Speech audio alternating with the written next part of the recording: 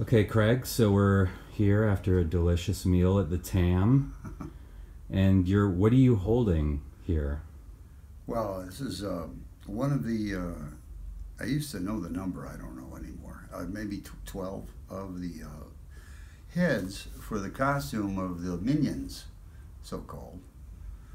That's actually a word out of the dictionary, but it's become a proper name for these little demonic guys from the movie The Gate, which I went up with Randy Cook to the Toronto area to work on in 1986. Came out in 1987. How two little kids, two little boys, and the older sister one fought off all the demons of hell. So we got some reasonably short people who were all around 5.5 foot tall, and put them in costumes and put heads of the same exact head on them, because it wasn't necessary to make them look different. They were all supposed to be the same sort of weird little squiddy creature. And because of our budget, because of our time frame, every shortcut I could think of that wouldn't subtract, substantially from the end product, I took it. And so this head, as well as its brethren, with the exception of one, which was sort of the hero, which had the ability to do very minor little twitches and movements with its, I think it blinked and did a little movement with its mouth. The rest of them didn't do anything. So the sort of vacant but vaguely malicious look of them was sufficient to, make them look like something you didn't really want to be around. Randy, in the case of the Minions, had done a sketch of one of them, unconsciously incorporating a goodly amount of Ray Harryhausen with the three-fingered hands and the big chest. To me, it looked like the Cyclops, but without the hairy legs, and a different head. But they had to have a different look, and he has since said that he was inspired by the producer, John Kennedy, that it was a kind of a what do you call it, an inside joke, that it was kind of a caricature of John. I don't know if that's particularly kind, but it's not too far off. So this is one of the Minions. He's a little dusty, and he's certainly not any the better for age any more than I am, but he's in reasonably good shape. His dentures are slipping here. These were once fixed in place, but they've managed to come loose, so he's looking a little bit disheveled here.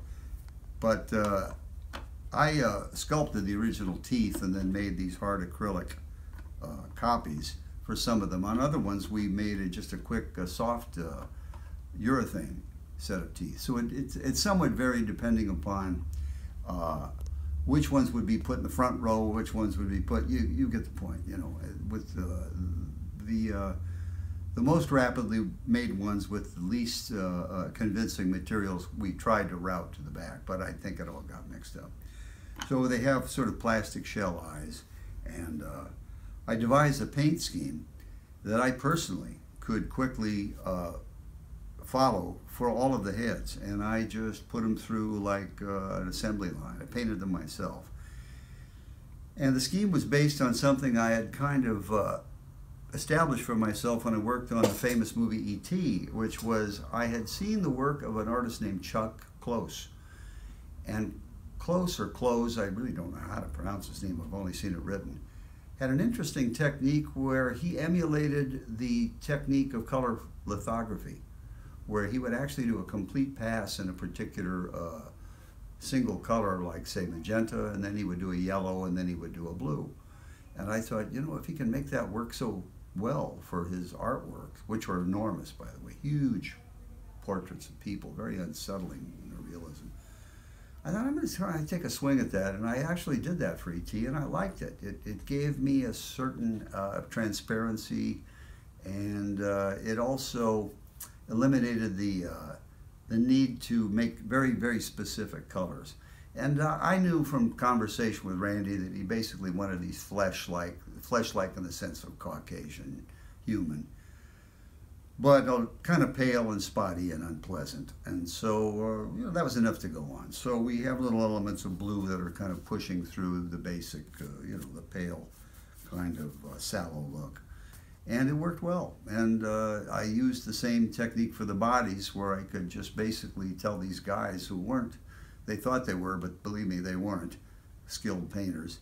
And I just had them lay in, kind of echoing the structure of the body in a blue pass and a red pass, and in finally a kind of a cream yellow pass. So, and they were painted with a kind of a urethane paint. It's held up pretty well. I mean, that's, what are we, about 32 years ago, I guess, since that was out. And we both look just the same. Not.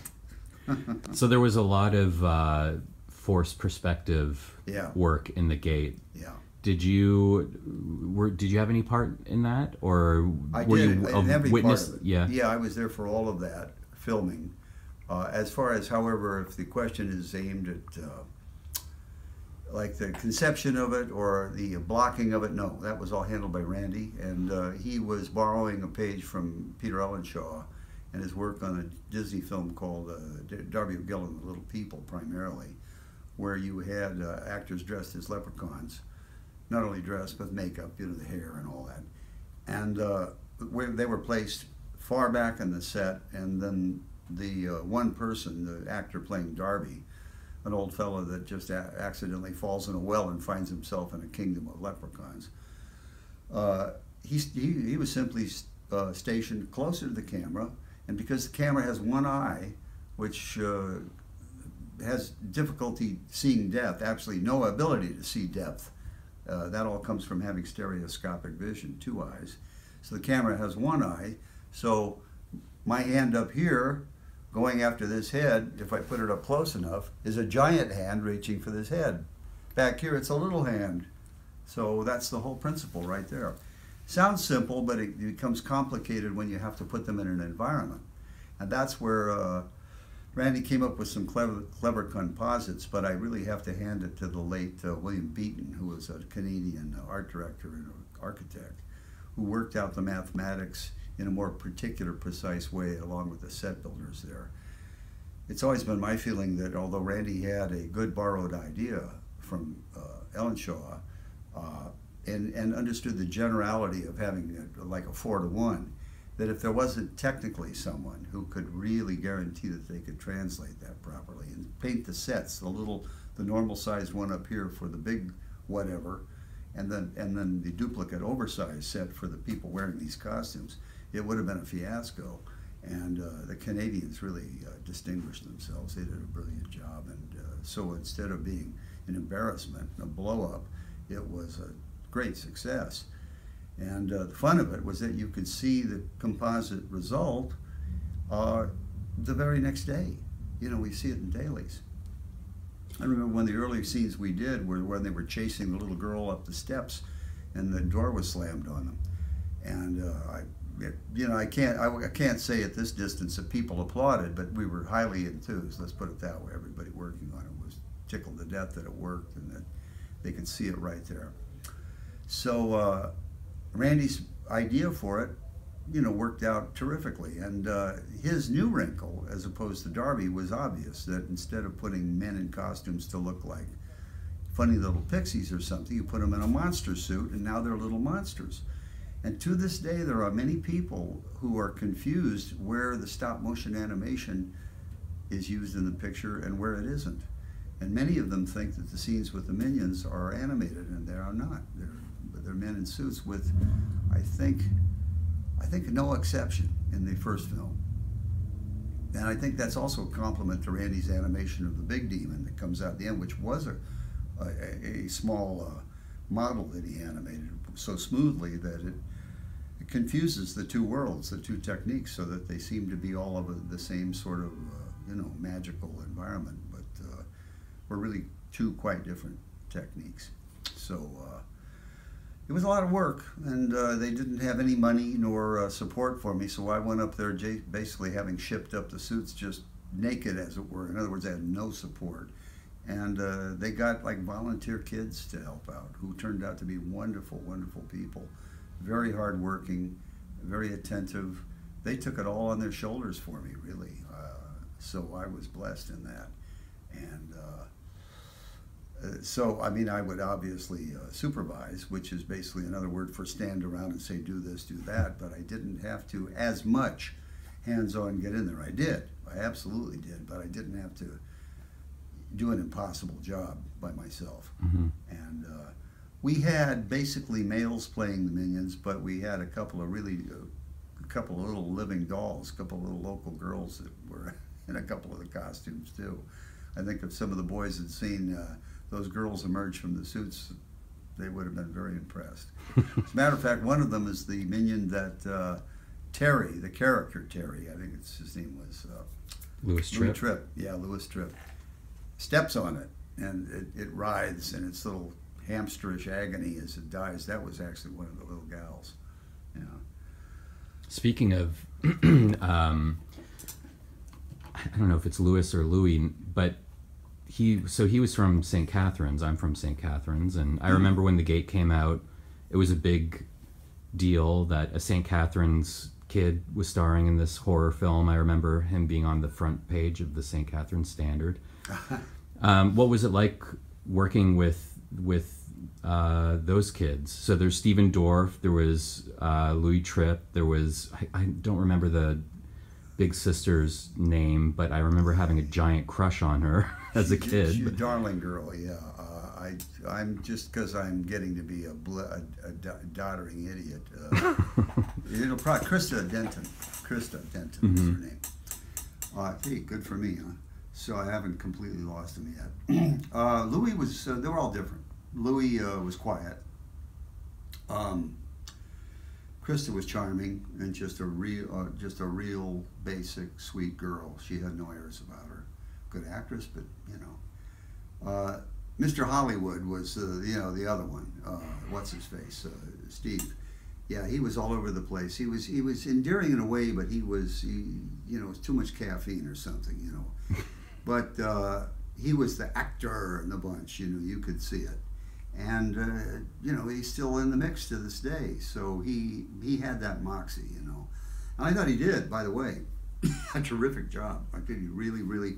It was important that these kids be able to suspend this film for quite some length of time because adults played little to no role in it. And maybe people don't realize that because they're so darn good. So that's a tribute, I think, to Tibor Takash for finding these kids in the first place. I mean, he did, and he chose them. So it doesn't just happen by accident. And they were all fine to work with. They were as cooperative and as sweet and as quick. They understood immediately what they had to do when they did it. So their eye lines were always consistently good. Their reactions were big enough so that it didn't look like too little or too much for what they were supposed to be seeing. In any movie of this nature, it's the triumph of the actor that the audience generally doesn't even consider the fact they weren't looking at these things often. Yeah. Sometimes they were looking at a photograph beforehand and told it's about this big and it's going to be doing that, and then it's on them. So it's like, go ahead, pretend, convince us. They do it, and they did it. So we were all, very impressed by what all of them did. Were there conversations about this being a horror film that was kind of for kids? Because in ways it is, in ways it isn't. It's starring kids. I saw it as a kid. It maybe was kind of intense in places. The construction worker in the wall was intense. Hopefully, yeah. But it did seem like, some kids could at least grab onto the story of these. I think it's a pertinent question. I think that the fact that they were kids was obviously germane to the story, but otherwise it was ignored. I think that, I can't speak for Randy, but I know that when I did the work, man, I tried to make him as scary as possible. I tried to make him, something that would startle and scare, a young adult audience, maybe even an older adult audience. I have a prejudice that the further adult you get, the less scared you are by anything. But sometimes you're surprised. You can find yourself reverting to that 10-year-old inside. But back to the point that, yeah, I didn't cut him any slack. The Workman actually made its own impression. He kind of revolutionized zombies. Up to that point, they'd been blue. They looked like they'd had beef stew poured over their heads, or they had worms all over, but they looked like a Halloween mask. And I thought, well, first of all, it was never called a zombie. It was just a Workman. So I thought, well, I'll give him a Workman. I'm gonna make this thing look like some strange old guy, you know, but a real human being, but not one you'd want to run into on a dark street, and then go into the dead portion. You know, in other words, I want to start with something that's like, I want to go on the other side of the street from this guy. So yeah, so I think if you extrapolate that and look at the whole movie, that was the general attitude. Let's just do a kind of a medium grade horror movie. I mean, it wasn't one of these nerve,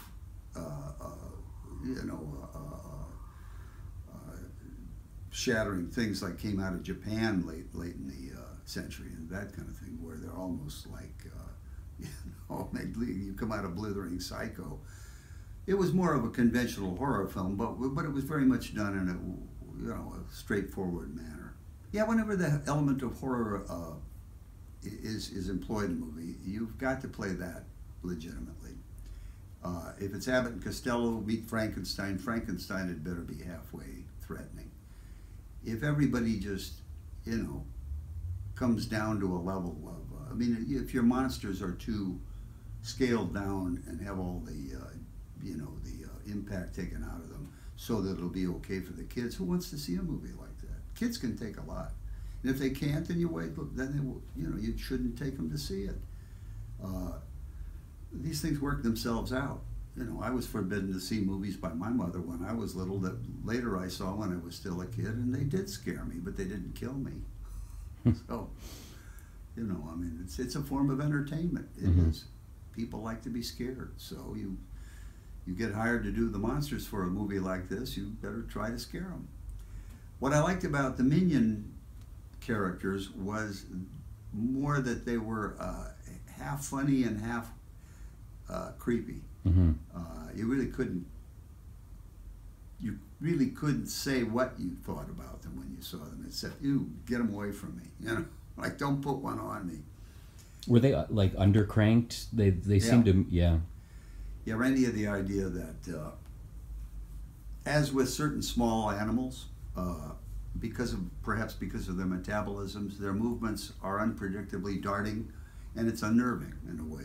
If you make that a really ugly or strange looking thing, that kind of spastic, quick motion adds to the element of like, ooh, God, you know. And another thing it did was immediately take away the sense of scale in the bad sense. That, oh, those are just a bunch of guys shambling around in rubber suits. It gave them an animus that was different than had it been exactly what it was. So it was a good instinct to do that. Interestingly, George Miller had the same notion for the gremlin on the wing of the aircraft in the movie Twilight Zone, the movie that I had previously worked on.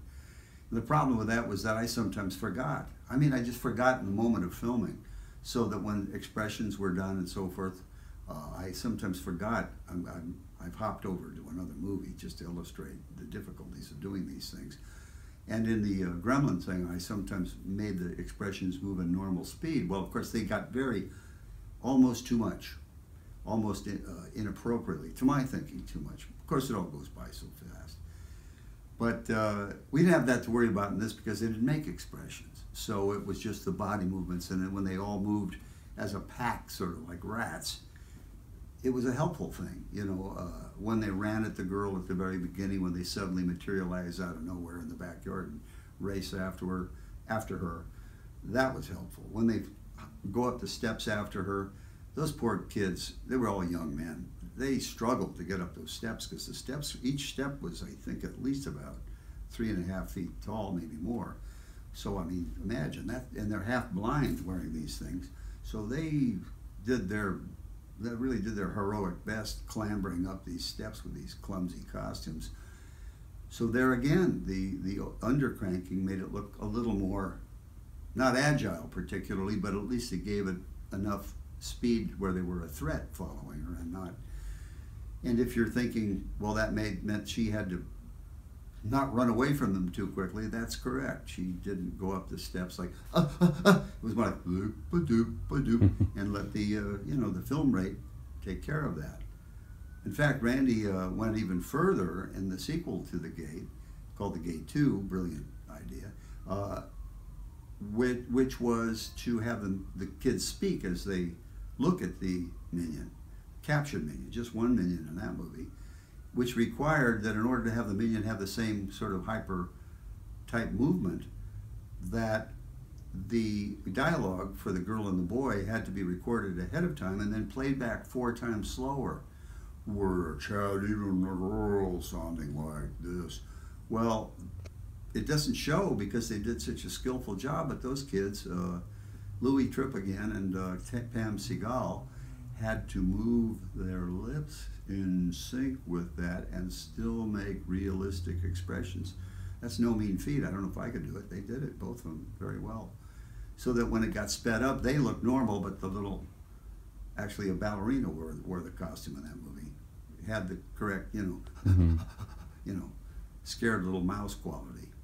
So there was one effect. We can end on this. I won't keep you too much longer, but there was an effect in the first Gate that I think people still talk about and are potentially unsure how it was done, and that was the construction worker, or the worker, the workman, falling on the ground and breaking up into minions. Yeah. How did that happen? Well, Randy's inspiration, I think, was an old Terry tune or something, an old cartoon where Heckle and Jekyll, or maybe, God knows, maybe so. But anyway, somebody, I think, was hit on a mallet on the head, and he broke up into a lot of versions of himself, scrambled around and reassembled into himself again. That's what he told me. So he thought it would be a very novel way to have the minions suddenly appear and to become a menace to these kids, as they had formerly, earlier in the film, menaced their little buddy when he fell into the gate itself, down a hole. So he had that idea, and he figured out a way to do it would be to have a figure of the workman. It wasn't the actor himself, for obvious reasons. He couldn't, fall flat in his face. But he had the figure on a simple hinge at the feet area, so that it would literally hinge forward. Now, what would keep it from just going all the way down? Well, there was a wooden stand put up that wasn't visible, that he kind of blocked with his body, with a kind of a wooden pad on the top that the facial part hit. So it blocked him, so that he fell forward and was stopped by that on the stand. And at the point that it hit like that, they called cut. And I believe the young actors stayed over there. I can't remember. No, they were added later. They were added in another exposure. That's how it was done. And looking through the camera, they had a kind of a setup where there was a plate of glass where you could sketch. You could accurately sketch where the figure of the workman had been, so that you could sight through the camera and see that figure outline. And from that point forward, I think Randy, up in this raised platform where the camera was set up and the portion of the kid's bedroom that was built to the normal scale, he talked down to an assistant on the floor of the stage where a larger size set that was blended to look the same scale. He had the boys in the outfits placed as long as it took to fit them into the outline. And once he had them all arranged so that they filled in the arms and the whatnots, the legs and the trunk and the head, and he was satisfied they were in the right spot, then he went down on the floor level and told them the business he wanted them to do. He told them that when he gave them the signal, he wanted this one to jump up and go that way, and this one should come and turn and spin, and they should all sort of run around like disorientated, and then they should all look there, and he had a direction for them all to look, where the exposure would be added to the shot where the two heroes would be, the brother and sister. which is how it worked out, and it was timed that way. And so, of course, when we filmed the portion with who are we talking about?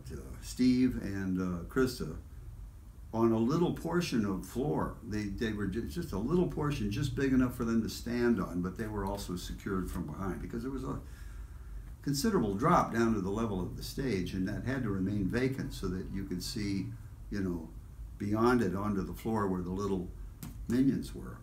It gets confusing, but it was actually pretty simple when you looked at it from the proper position, because the sets were so skillfully painted and lit. They literally did sort of blend together, even to your naked eye, let alone to the camera. And so that the full-size 5'6", let's call it, boys who were in those suits way down there now look like little creatures, because after all, they were on the floor of the bedroom. They weren't, but they looked like they were, and it looked like they were in real time. So when you had much, much, much closer to camera and higher up, so that they looked like they came in the door to their room, Krista and Steve, they're looking down in their proper position. They were actually not seeing any minions. They were looking this way, and the minions were down under and behind them in a larger portion of the soundstage. Even when I say it, it sounds a little confusing, but everyone that's seen it can kind of put it together how it was done. The beauty of it, though, is even though you know how it was done, it still fools you. It's like a good card trick from a great magician. You know, he can tell you what he did, but then if he does it right afterwards, you'll say, well, but you said you did this, and you say, I just did it, you know. But, you know, in other words, it's the technique, it's the execution as much as the trick is the trick. And that's the case with that particular shot. As far as the missing element from what I've just described would have been the workman becoming these things. Well, he didn't really. They just did a kind of a dissolve through his body, kind of like an accelerated dissolve. A dissolve, of course, is different from a dissolve is actually two fades put together. So one goes dark and one comes up light. And so it was a tricky thing to do in the camera, but if indeed it was done in the camera, it actually strikes me, I think it was done in an optical effect lab. Illusion Arts, I think, put those pieces together. It's very difficult to do things like that in the camera, like they did in the silent movie days before they had optical effects. And I'm pretty certain that they simply just did a dissolve on the element of film with the workman figure and sort of slowly dissolved it into the, you know, the guys emerging. Happens very quickly, but, you know, as you yourself said, it looks like he's busted up into minions. So Randy's conceit worked, you know, and I think a lot of people got a kick out of that. That's, I mean, whether they're frightened or they laugh, it's just not what you expect. Yeah, well, that's one of those moments where it feels like it's still maintaining the horror, but it is kind of a kid's, you know, like you said, a cartoony effect. Yeah. But when you talk about people mistaking the minions for stop motion, I'd certainly thought that was a stop motion shot. But it's an amazing feat. And had it been executed as one, you probably would have had you know, a post-production schedule like a Ray Harryhausen film of about a year. Now Randy did take a long time to do far fewer shots than Ray ever had to do. God bless Ray. I mean, I don't know how he did it. You know, it's high quality work, tons of things. I think for an average Ray Harryhausen film, all the animation in the gate probably would have been half of one of his sequences, you know, and one of his films like Jason and the Argonauts. But that said, it's very fine quality, it's very well done, and in addition to which, you know, they got their special effects all in under a certain ceiling of expenditure, which, not to compare them again to Ray Harryhausen, who did miracles for low budgets, but still, that kind of idea, where you get a more impressive, more expensive look for something that really is still rather economical. Yeah. Where the missing element is provided with time and good planning and, you know, to whatever extent we could, good work. Now, before I let you go, I have to ask you, this is for Film Junk. There's lots of movie nerds. I'm a movie nerd. Yeah, we've done some episodes about Blu-ray collecting and what we call the manifesto, which is how you organize your Blu-rays and so on and so forth. Do you know how many Blu-rays you have? No, I've never counted them. I just know they're forcing me out of the house. Okay, well that kind of answers it. And you, now this is something that might be frowned upon, and I think you've said some friends of yours have maybe said something about it, but you put your Blu-rays in sleeves. I do. And you throw out do you keep the cases or throw them out? I throw the case out, but I keep, I don't know why I even do it, but I keep the little paper insert and the little books, but I usually put them in storage boxes. Do you put them under your stairs? Because I put them. I actually have a huge place under my house. It's like I'm on a hill, so instead of having a narrow crawl space like some houses, I have an enormous, like it could be another couple of rooms down there. So I've got lots of storage space. But unfortunately, that's sort of an invitation to hoard a lot of crap. I know it's sacrilege, and a lot of people, you know, they wouldn't want to own a Blu-ray without all the associated packaging and all that. But I just value the space, so I am able to get just these little polypropylene sleeves, just put this thing in, and that's it. So it's a lot easier for me to go flip, flip, flip, flip, flip, flip, and then peel one of those out, which is literally no thicker than the disc itself. Than for all the other, you know, all the rest of it, where you would need to probably fill your entire room here with shelving. Well, I promise I will never let this get in the way of our friendship. But I'm very thankful that you took the time to talk with me and our Film Junk listeners about your work on The Gate. It's like I said, it's a big movie for me. And I know it's a big movie for a lot of our listeners. So well, it's great pleasure at my antiquated years to have realized that I sort of fluked into some cult movies. Yeah. You know, you don't know it as you're doing it because you don't know how they'll be taken, and it's quite gratifying. And I love the fact that people like The Gate. I liked it too. It was one of the more enjoyable, exhausting but enjoyable jobs, because as we worked at it, we felt that, you know, the money was going in the bank. You know, you didn't feel like, well, this isn't coming together. We felt all along, this is going to be pretty good. You know, it just felt that way as we would attend the dailies, and just the sense on the set that the kids were good actors, and that in its modest way it was achieving its goal. So I'm glad, I'm delighted, you know, that people enjoy it. Yeah, it's great. Okay, thanks, Craig. Let's say bye to Should have him Minion. say something, but he'll just rattle at you with his old dentures.